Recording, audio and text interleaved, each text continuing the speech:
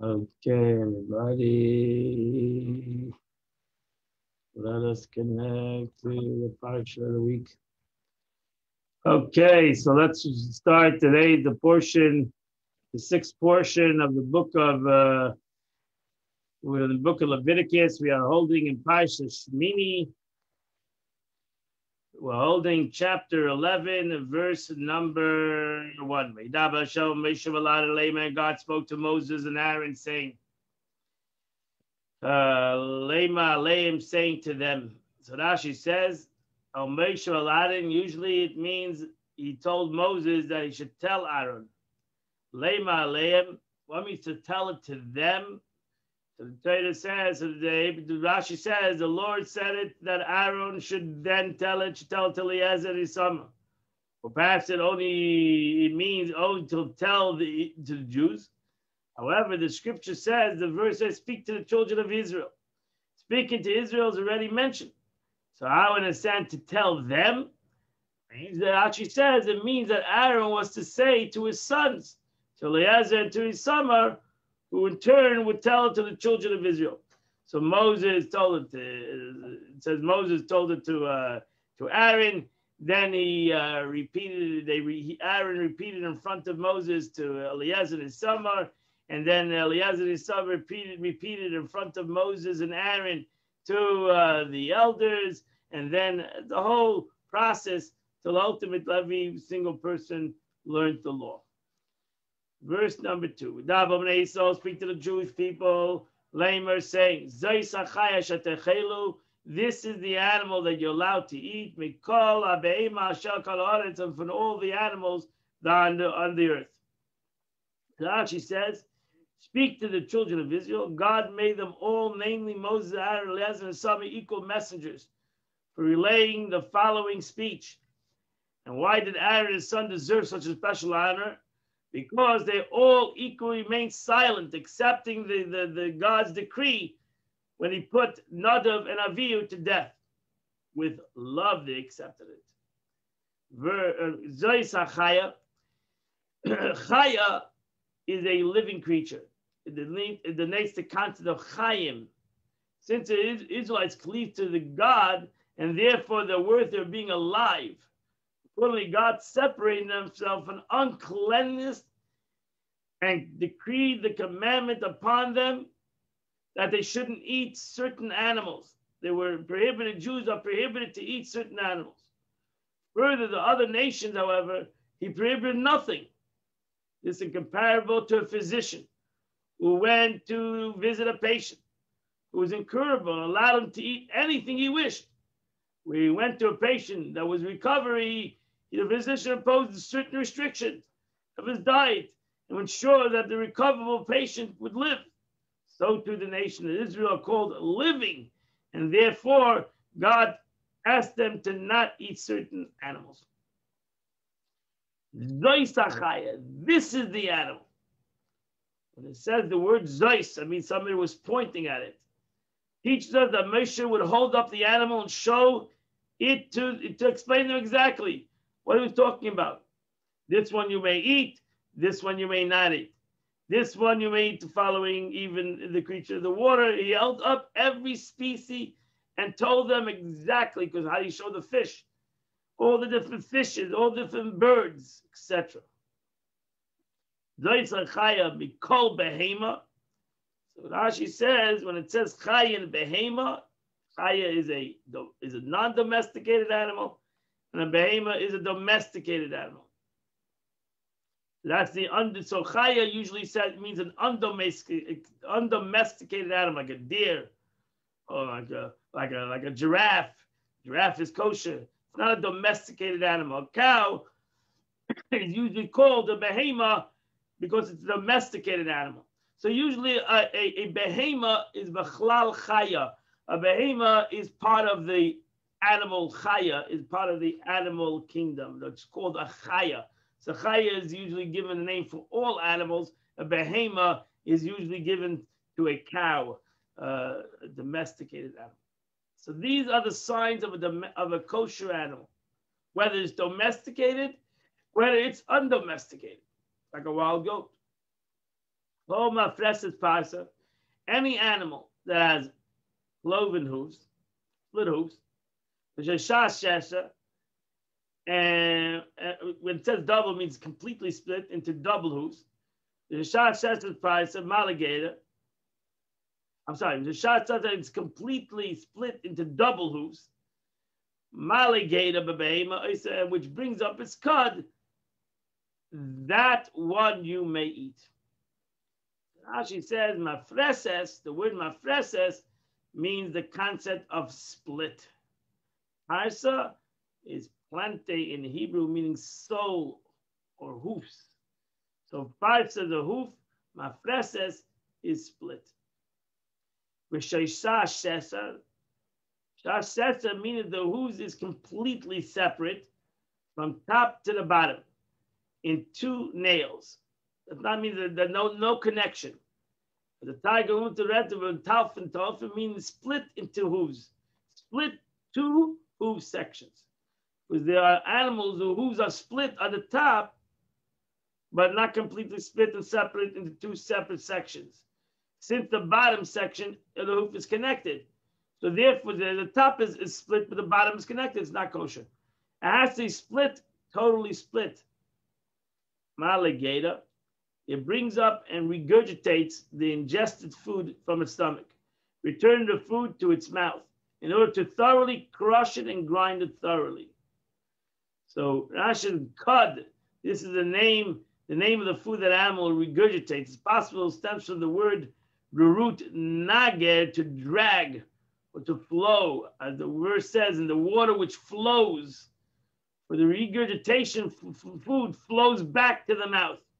So it flows back to the mouth a couple of times. So the animal needs to regurgitate it and eat it. So it goes into the next stomach. I believe an animal can have 4 stomachs. So it goes from one stomach, comes back to be regurgitated, goes back to the next stomach, and it needs to be a couple times chewed so that the food should be able to ultimately travel from stomach to stomach. The behema, this in the animal, this is an extra word from which to derive that if a pregnant animal is slaughtered properly, the fetus inside the mother's is permitted to be eaten. Babehema, in the animal. They're allowed to eat an animal that's in the mother's stomach. If you would slaughter an animal and you find a child in its stomach, it's still kosher. You can actually eat it according to Jewish law with the shechita of the mother. That you're allowed to eat.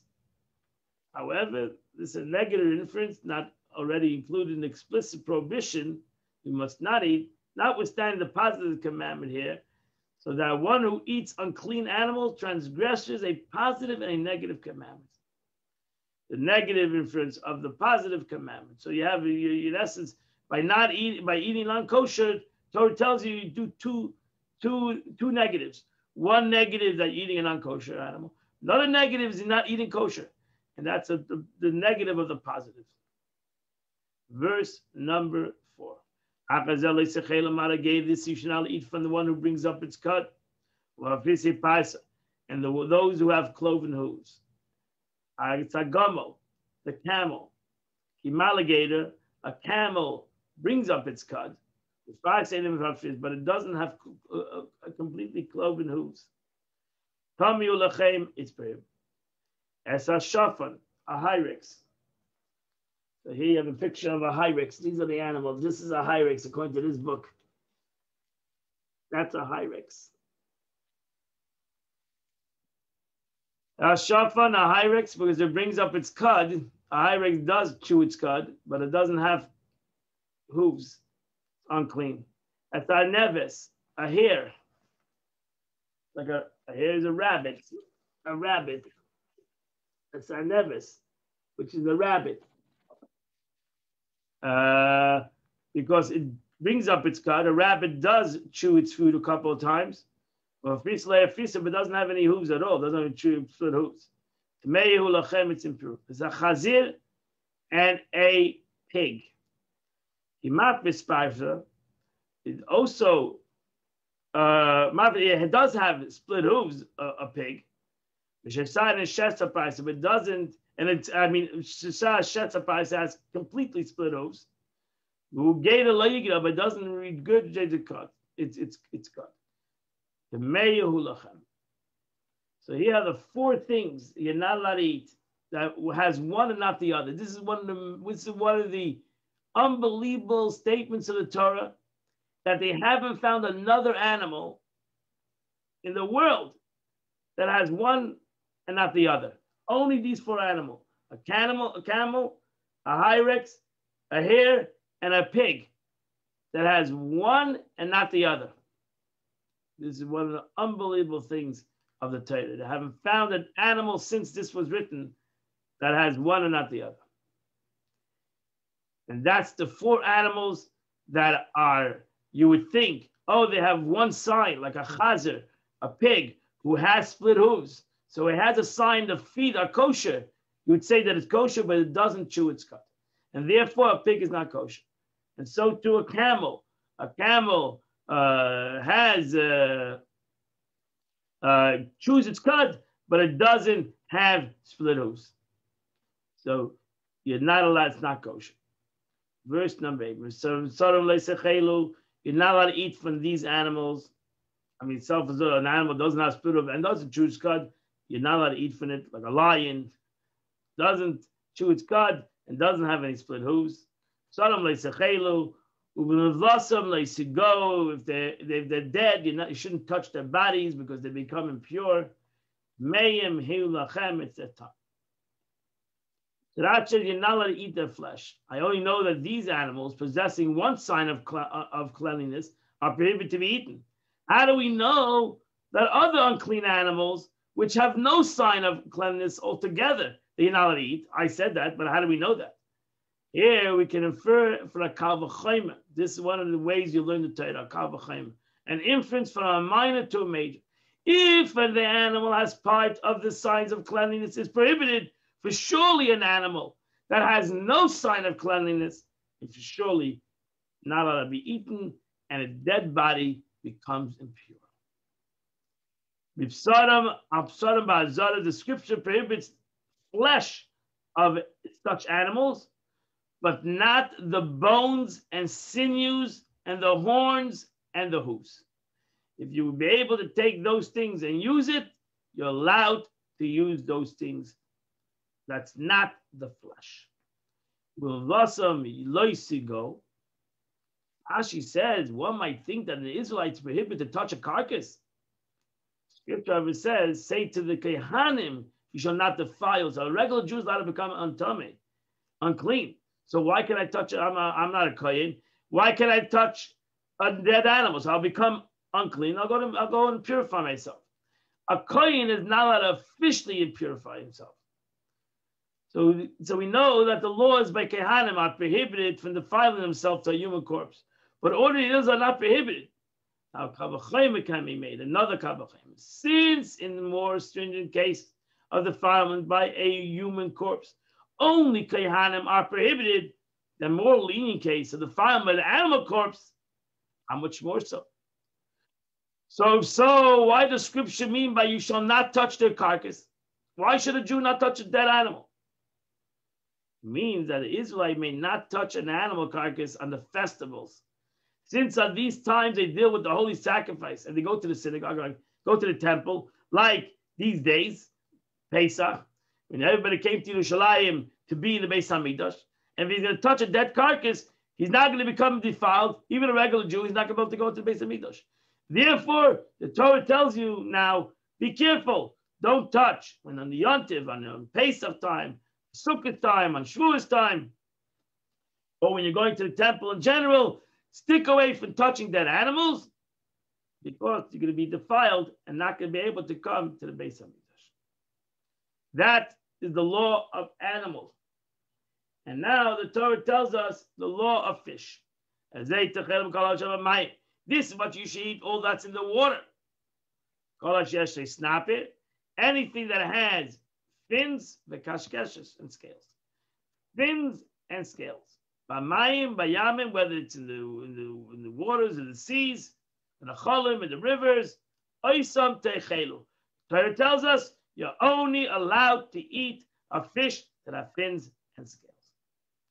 Rashi says, "Snape, these are the wings, these are like the wings of the animal, and that's what the fins are. Kashkeshes, these are the scales that are fixed to it, and that's the law.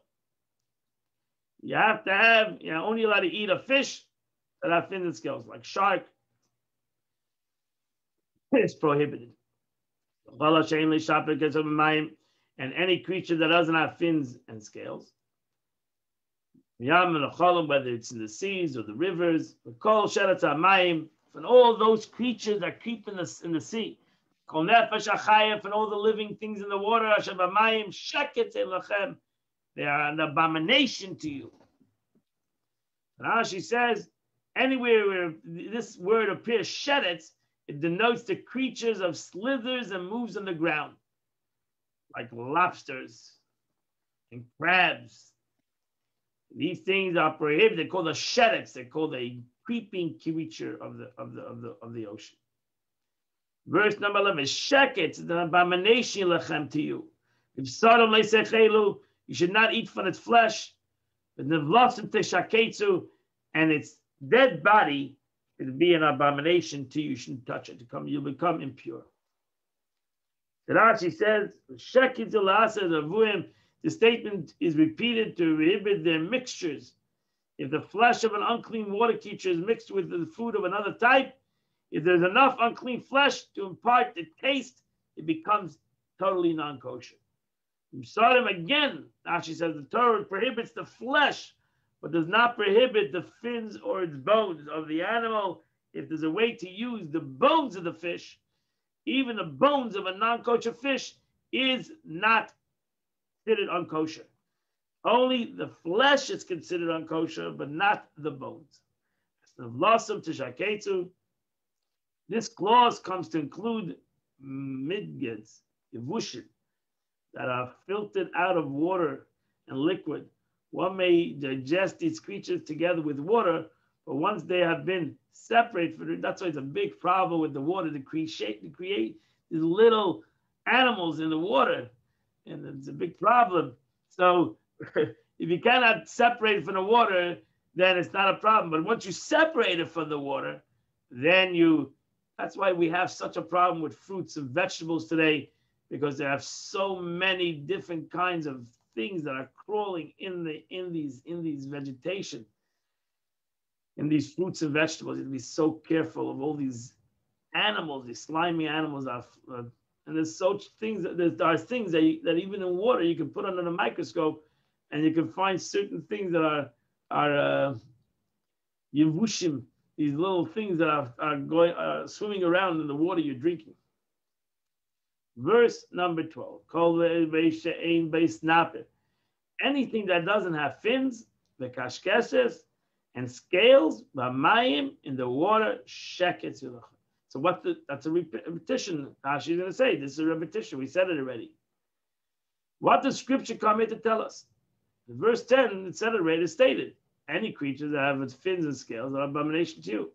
However, without this verse, one might think that in a water creature is permitted only if it brings up signs of the cleanliness, namely fins and scales, into the dry land.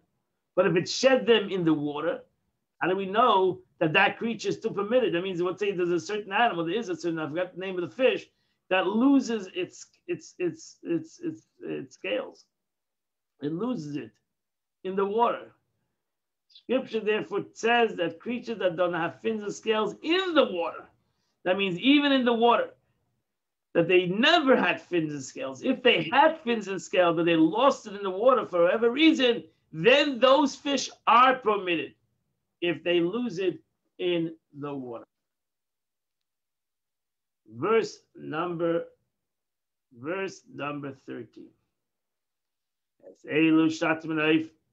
These are among the birds, you shall hold these in abomination. You're not to eat the eagle, Peres, and the griffin vulture, the kite, and an osprey. Verse number, well, Rashi says, Lo yachelu, should not be eaten. Scripture is telling us that one may not feed them to minors. Derived from the passive verse, be eaten, meaning that these birds may not be eaten through you, or passive not so. But it's telling us that the additional not eating them, one may not derive any benefit from them. Scripture says, you shall not eat lo yachelu. And an active voice teaches us that one is prohibited from eating them, but is permitted to derive benefit from them. You can sell it to a non-Jew who eats non-kosher. So you can derive benefit to them. It's the milk and meat that are together, you're not allowed to have any benefit even from it. If you mix milk and meat together, it has to be thrown out.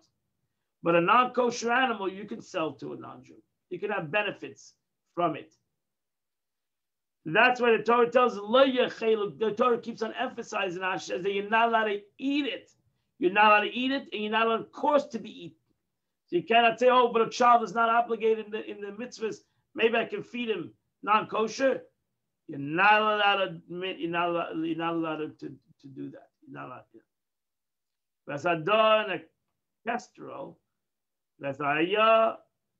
Limina, and all vultures to their species. Called Erev, Limineo, all ravens to their species.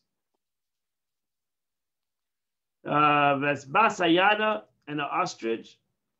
That's a Tachmas and a jay. That's a Shachav and a sparrowhawk. That's a Netz, Limineo, and a goshhawk after its species.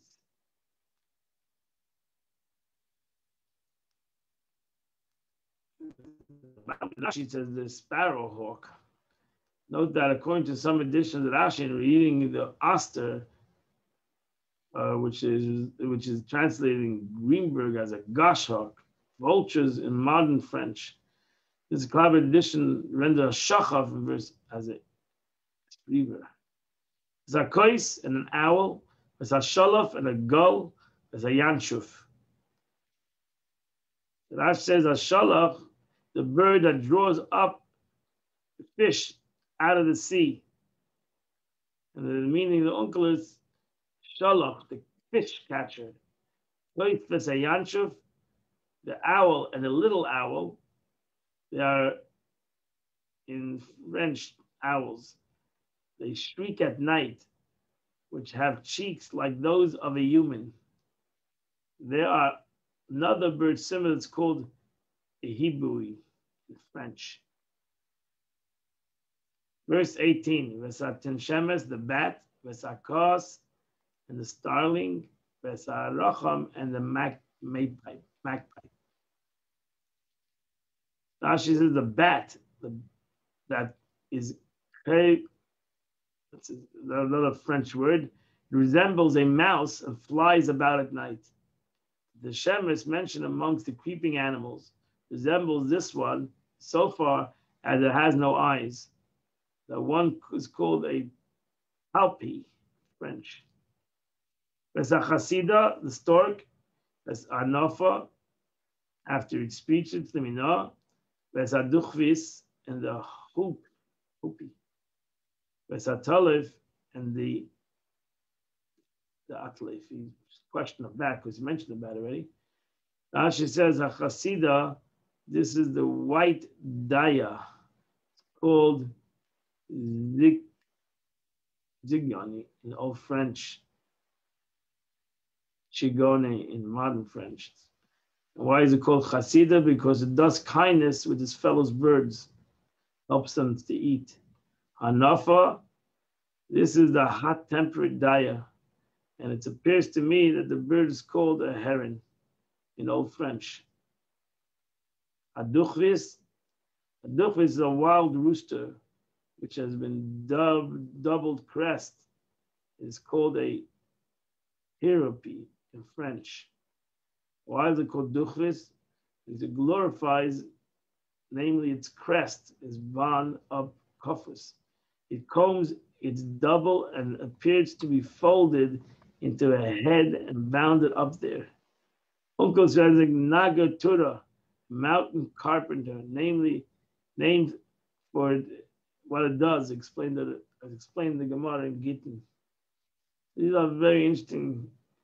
Well, we don't have, so in essence, when it comes to a bird, we don't have the exact, how many, actually it's brought down in the Talmud that more birds are kosher than non-kosher. In general, it's a bird of prey that are non-kosher.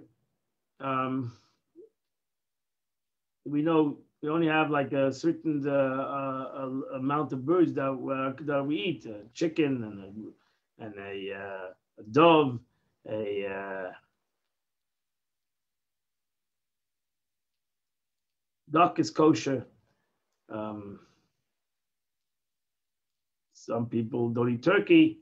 The Shalah, great sage, says he saw a turkey kill another animal, so he told his children not to eat turkey. Well, most Jews eat turkey. Kol sheretzaif, any flying insect that walks on four, sheket hulachem, it's an abomination to you. So these are the delicate and small creatures that crawl on the ground like flies, hornets, mosquitoes, locusts. However, amongst those are flying creatures that walk on four, you may eat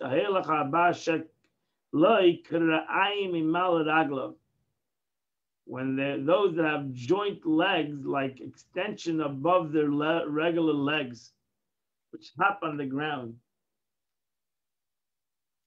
So here's like the picture of this locust.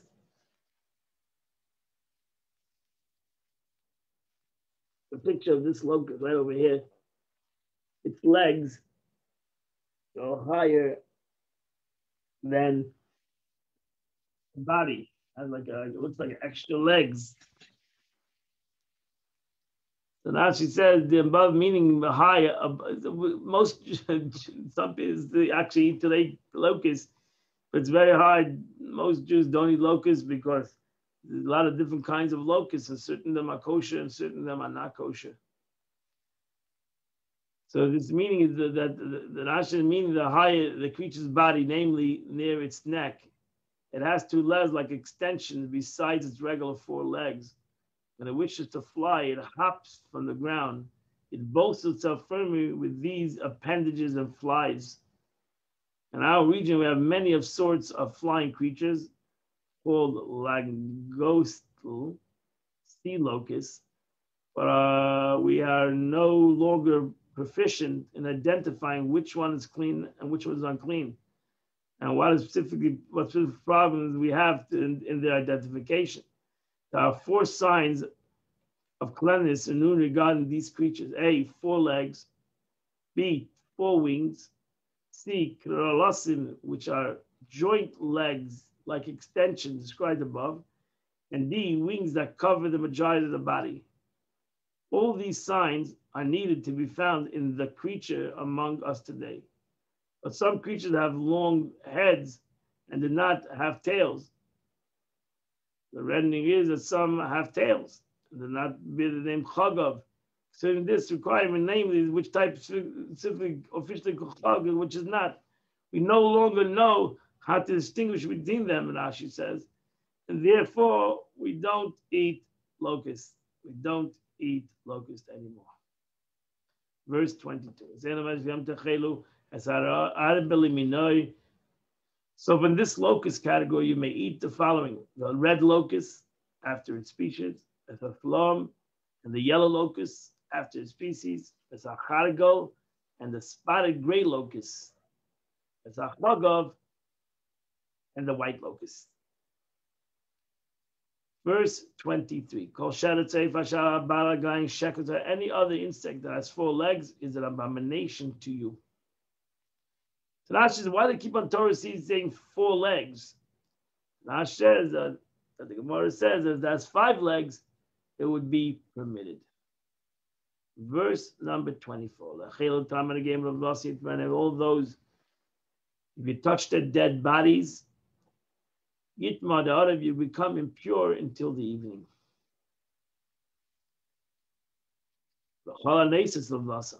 Verse 25. Anyone who carries their carcass, Yechabes begadav, he has to his garments, and he becomes unclean until the evening. So that's any place scripture that mentions tumas masa, uncleanness required by carrying an uncleanness, it's more stringent than tumas maga, than touching something. So you have masa, when you carry it, you have to clean your garments too. When I touch something, my garments don't become impure. Verse 26. Any animal that has cloven hooves,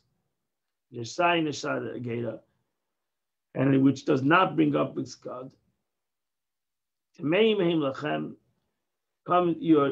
are tummy, they are unclean animals.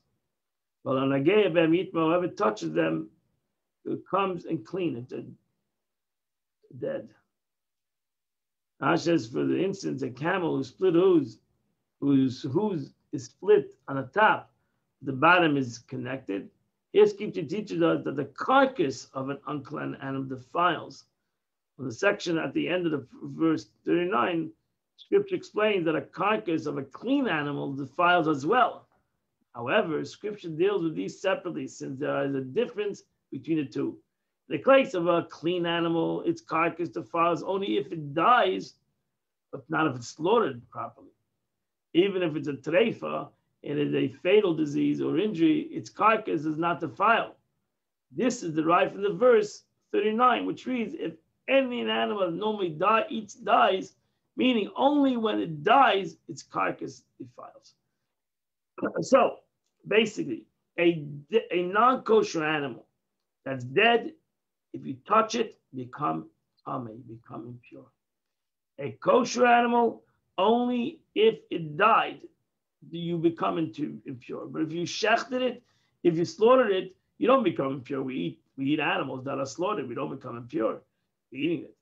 Because once you shechted it, it doesn't make no impurity comes to it.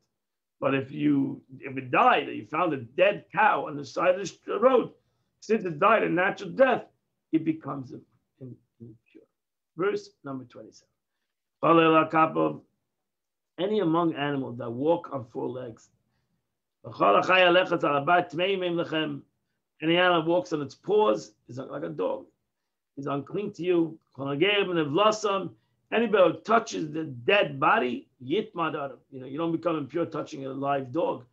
You become impure if you touch a dead dog or a cat, whatever. Al kapo can kalev, like a dog, bear or cat, tiger, lion, walk on four. They are tamid lamaga to touch. They said if you touch, not only touch them. Verse 28. You carry them, their dead body. You have to wash your clothes, to cleanse your clothes. You become impure until the evening. They are unclean to you. Verse 29. And these is the unclean for you among the creeping creatures that creep on the ground. The weasel, the mouse, the toad, after its species. All these creatures of uncleanness are not referring to a prohibition of eating, but rather the actual uncleanness, meaning that a person will become unclean by touching them, and he will consequently be prohibited eating truma, portion of one's produce given to the kohen, and holy sacrifices for entering the sanctuary. Peled is a weasel. Hatzav is a frog. Verse 30, it's Anoka, the hedgehog, Bakoyach, and the Amalon, Vesatola, and the lizard, Vesachomish, and the snail, Vesateshemes, and the mole. It says it all in French. All these things have its French name. Verse 31, these are the ones that are unclean to you amongst all the creeping creatures. Anyone who touches them when they are dead will be unclean until evening. Verse 32. If any of these dead creatures fall upon anything, they become unclean.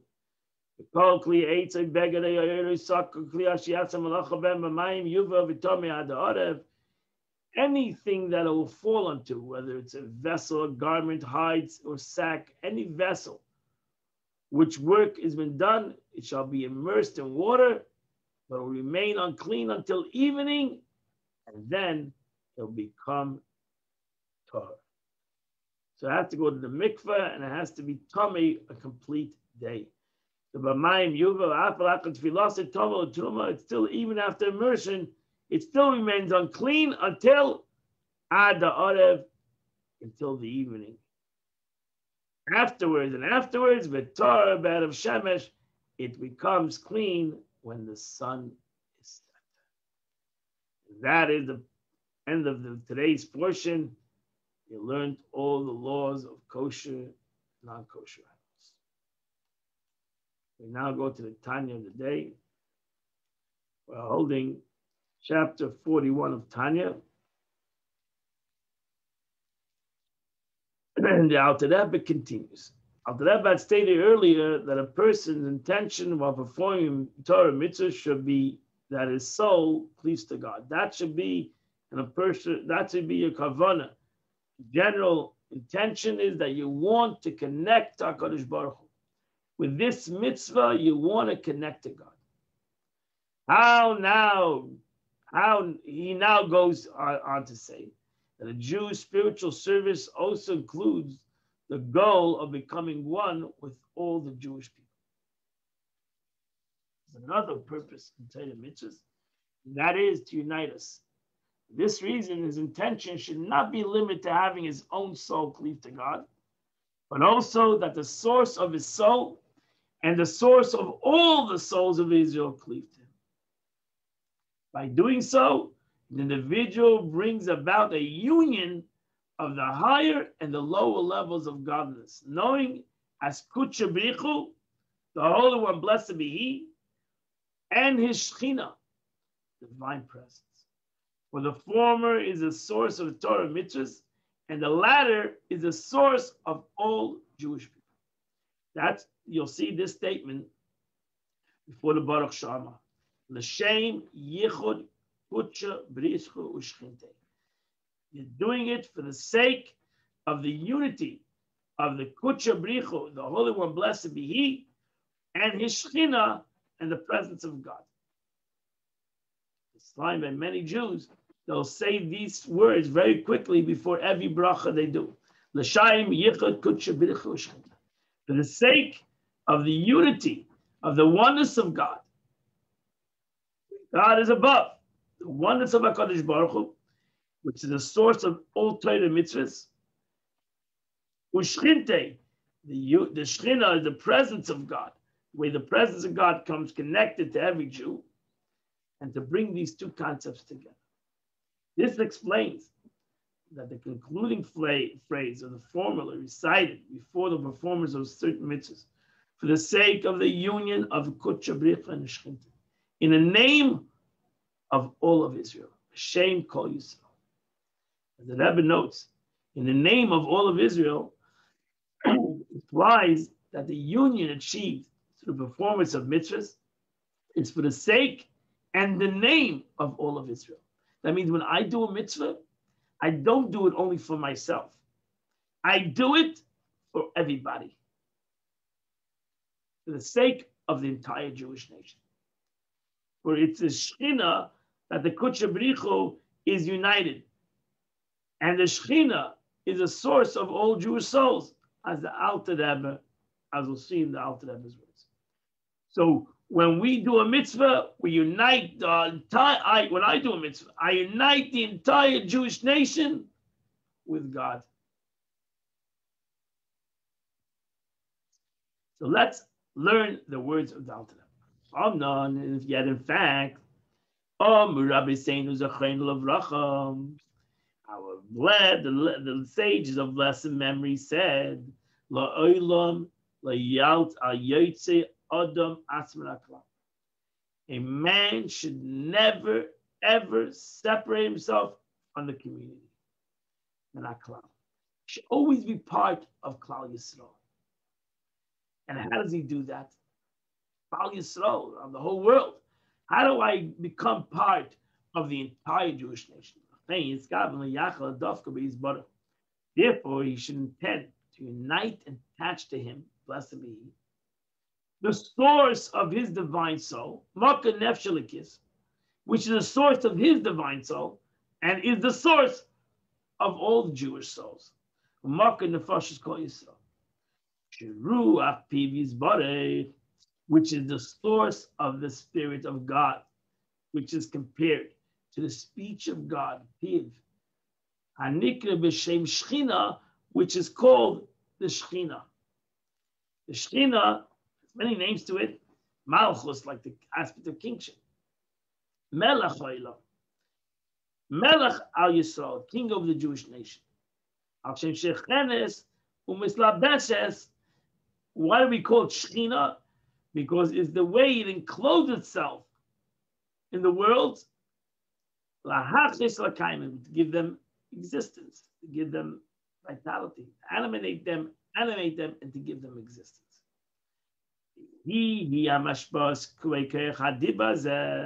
And the Shechina, and it's the Shechina which is imbues him with the power of speech to utter the words of Torah, or with the power of action to perform the commandments of Torah. That's what it's brought down.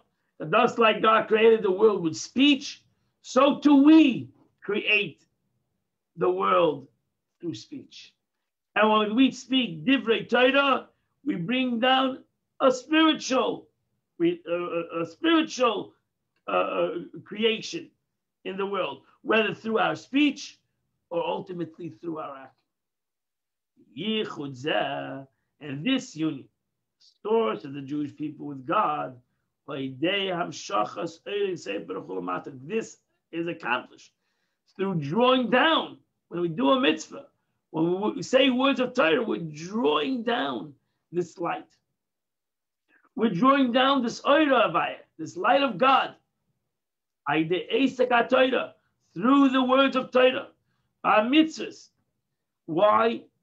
Because it clothes itself, the light. And when I learn Torah, I'm creating a garment for this light. The light needs a garment. And the words of Torah is the garment of this light. The mitzvah is the garment for the light.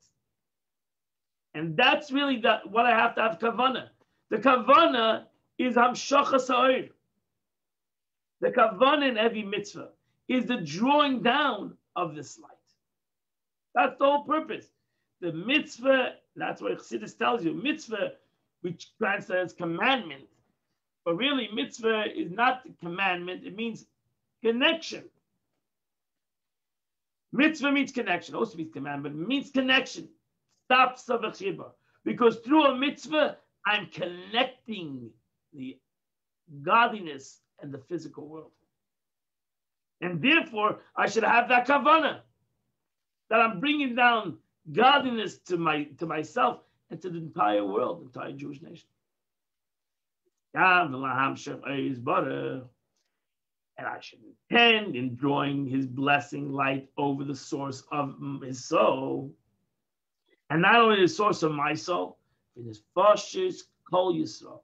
And I want that through this mitzvah, I bring a light down on the entire Jewish nation. That's why in general, you look in our prayers, we never say, Rifa'eni, hail me. We say, Rifa'enu, hail us. Barech Aleinu, bless us. We always say it in plural, because it's not only about me. It's about us. And I will explain this union, I will explain later at length. This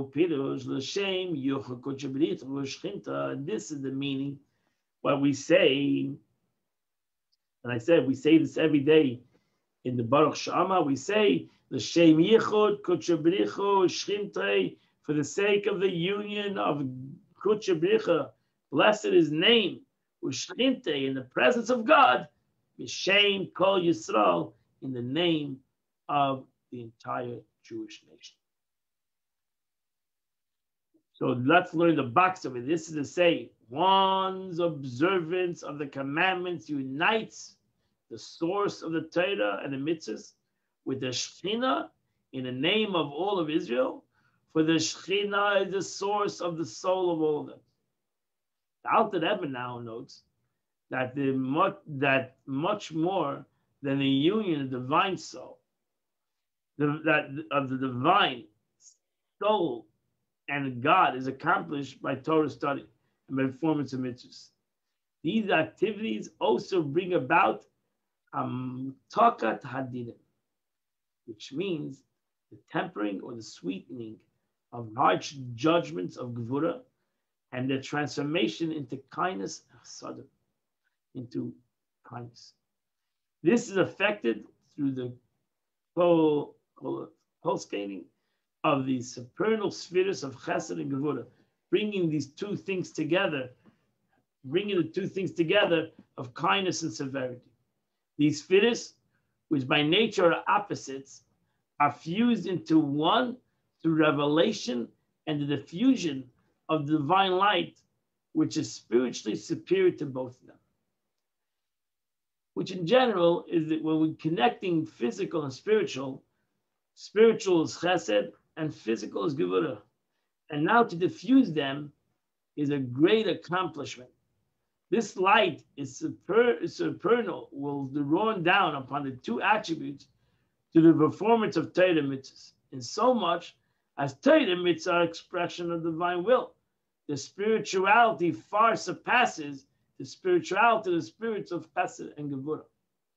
When divine will, the source of the supernal kindness, is revealed through the Torah study and the performance of mitzvahs, the attribute of kindness and severity are united. And severity is transformed into kindness. It's a beautiful concept. That's expression. Oisha shalom b'mreimav, v'yaseh shalom aleinu. Just like God makes peace in the upper world between chesed and gevura, because God is greater than both of them, and it brings unity between them, so too may our service bring unity between these two concepts, because we're serving God who's above chesed and gevura, and he has the and the Eibush is above these two attributes, brings unity in two things that are seemingly total opposites. That's what the Alter Rebbe says. Thereby, through the performance of Torah mitzvahs, the gevuras will of themselves be sweetened by the chesadim, through the unity, the scalus. I don't know how to say that fancy English word. The scalus is through the mixture, amidus, of the attributes, the yechudam and their unity. So they're in the world of Atzilus, where there's a great revelation of wisdom. Over there, chesed and gevura are united. So when we learn Torah, we reveal Ein Sof, even higher than Atzilus, in the world of emanation. And since we reveal such unbelievable Eidos, then things that are in the world that are gevura will become sweetened automatically. By the means of the revelation of the supernal will, which revealed on high through the stimulation from below, from my stimulation. So through me and you, we do Torah and we do mitzvahs. Through that, it will sweeten all the things that are happening in the world.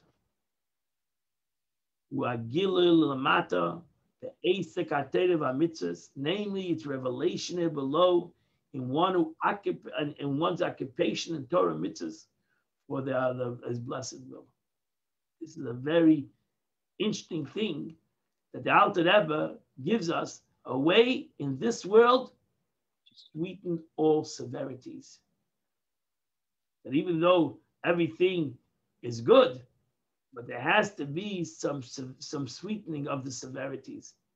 And the way we do that is by connecting to something that's higher than this world, higher than chesed and gevura in this world. And that is God.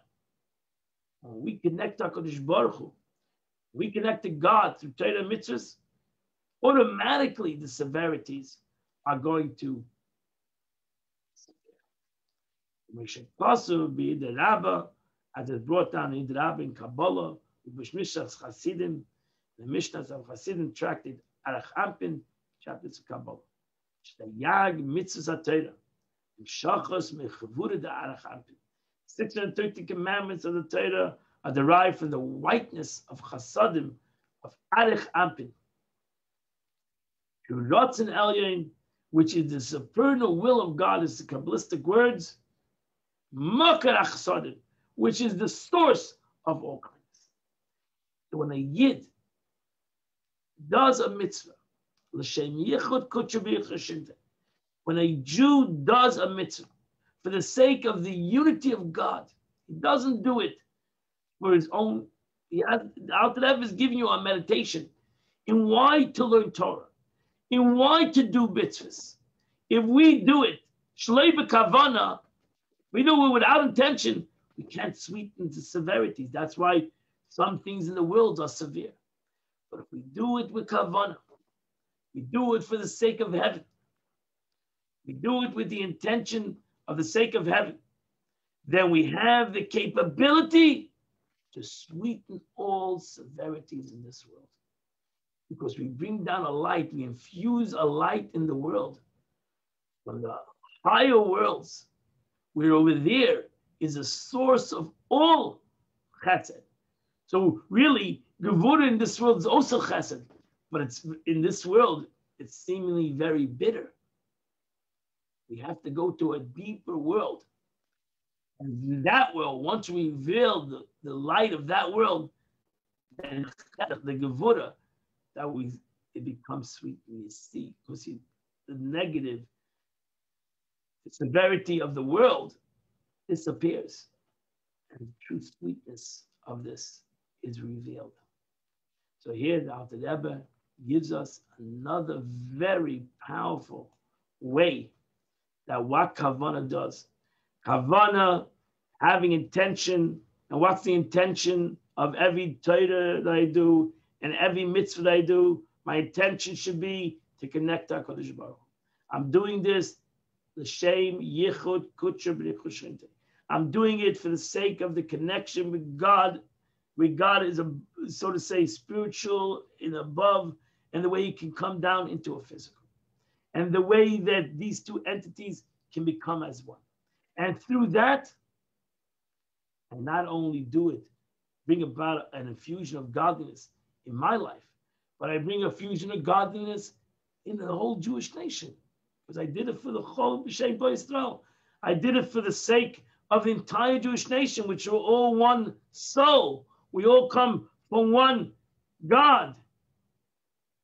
And now, I sweeten also all gevuras in this world. I sweeten all severities in this world. What a beautiful Tanya of the day, my friends. Today is the 20th day of the month, the 5th day of the Omer. Today is the 20th day of the month, which starts on chapter 97, I believe, yes. Starts on chapter 97, and it goes to chapter 103. 97 to 103 in Tillim, and you would have done the chitas of the day. I want to wish you all a good Shabbos and a good Yontiv.